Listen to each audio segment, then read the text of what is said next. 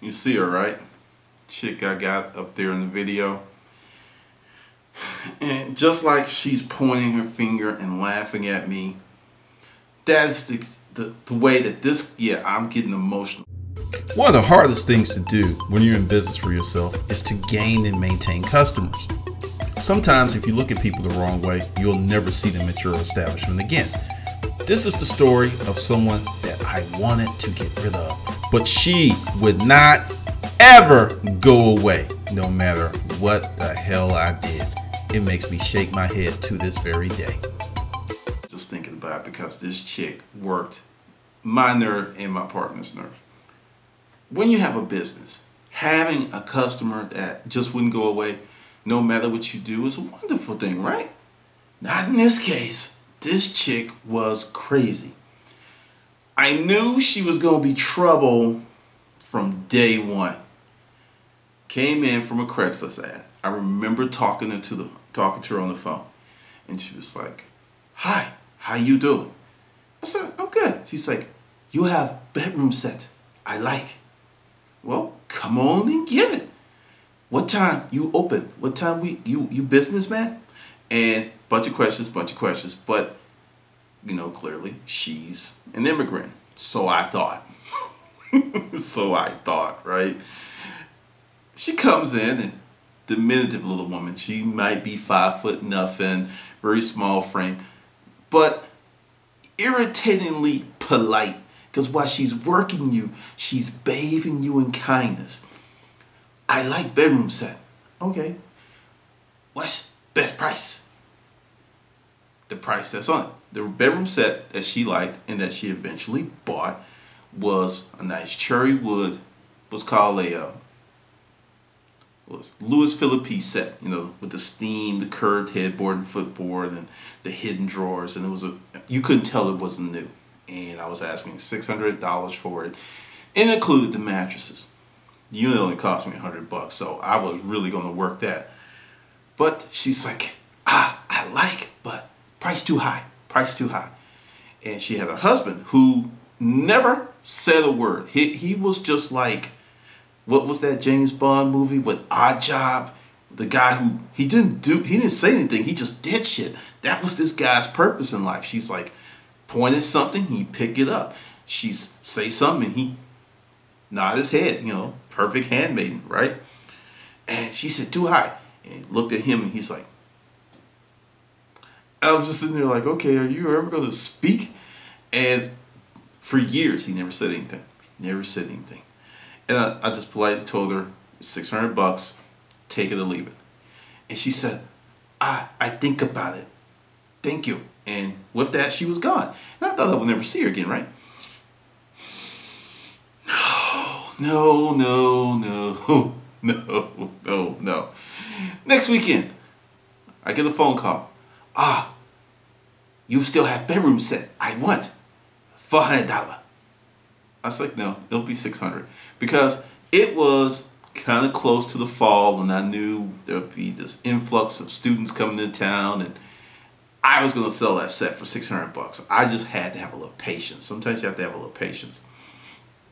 And she said, I will beat that at 12. Don't sell my bedroom set. I'm like, who are you? She and Odd Job show up, right? And she's like, she gets real close to me like we're pals, and she kind of elbows me in the side. She's like, you take $550. And she had $550 in her hand, and you know, she folded it up, then she grabbed my hand very aggressively and put the money in there and closed my hand up. You take, I take, I have people come. And with that, she spun around and went to buy. So I thought, I was like, okay, $550, I don't have to deliver it, I can live with it, it's a win. Like I said, you only cost me $100. Well, she stacks up all this stuff, little knickknacks, bric-a-brac, and things like this, and she's like, I have a bedroom set. I was like, shaking. The shaking began. Shake. I was like, I just wanted her gone. So it's like, you have, you take, you go. And I thought that would be the last time I would see her. But every weekend, she and Odd Job were there. And it was always the same song and dance. She would go around to the dollar tables, other places, grab this stuff, then come back and very politely and very kindly, you make me deal. You make me deal. Then one day, out the blue, she was in there and she kind of got close to me and she just kind of looked at me and like this whole definition of personal space was lost upon her. It was just strictly lost upon her. And she gets real close and I mean, she's just like, your partner don't like me. Your partner don't like me, but I like her. It's all right. I am Christian. I was like, well.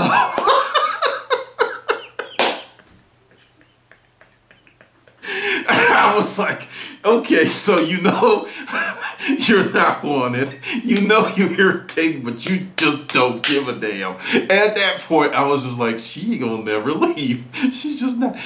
Rain, shine, whatever. Come in, hi, you have a good holiday? She would not leave. And come to find out, this woman had a shop up in Lawrenceville. She would come down and buy the stuff real cheap, then go back up there and resell it to her country people because she was Chinese. That much I do know. She was Chinese. And if you know anything about Gwinnett County, there's a huge Asian population up there of various communities, you know, Japanese, Chinese, Korean, Vietnam. They're all up there. And I remember the last time I saw her, and she's like, I come many years. I come many years, and you know, this is the first time I seen her like a little testy, you know, because she was always polite and very nice, and she shanked me, right? And she's like, I need a deal. I need a deal. At this point, I didn't care. It was a great day, made a lot of money. This little woman was not going to bother me. I was like, okay, what you want? And she's like, I want this and I want this and I want this. And she and Odd Job, he was there and he was like, she's like, I want deal. I want deal. And he's like, I was like, okay, you know, get whatever you want. Because I don't care. Because the day was great and I got a date tonight and I'm getting the hell out of here and I'm not messing with you. So we go along and do the song and dance and her and Odd Job, and the pile gets larger and larger and larger. And I was like, hey, don't take advantage. I not take advantage. I good customer. I come all the time. I come. And I was like, the way you acting, you ain't came in a long time because you just a little bit aggressive here. You know, you got a little tension, just a little tension. Your shoulders all thick and stuff from that buildup. And then it was like, she remembered she was a Christian. She's like, I'm sorry. Bad week, family in town, drive me crazy. I can't wait till they leave. I said, I know the feeling, right? I know the feeling. And with that, she and Odd Job took their stack and went off the docks, and they went. And my partner, who was in the back, was like, I don't know how you do it. It's like, she's spent a lot of money over the years. I know, but whew. Then with that, she pulls up the jock. Hi, how you do? I knew you were here.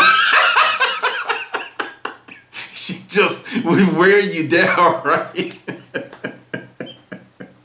But she wouldn't go away. She just would not go away.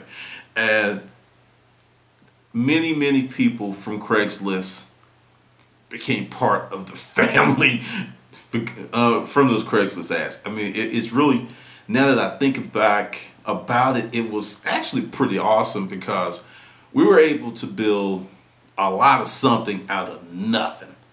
I remember when the warehouse moved in there, had to pressure wash the floor because there was all this soot and stuff from forklifts and everything. I mean, it was a lot of work just to get that place clean. Not really presentable, but just clean. And I really look at it and I said, that was all right. Even with, I would not leave. I know you don't like me, but I would not go. I'd not go. And the reason she wouldn't leave, because she was getting deals and making money. Let's just keep it straight. She was making a lot of money off that stuff that I got. I was pretty much a wholesaler to her, but when I knew I was going to see her 4 times a month, money's money, right? All right, this is Glendon with another crazy Craigslist story.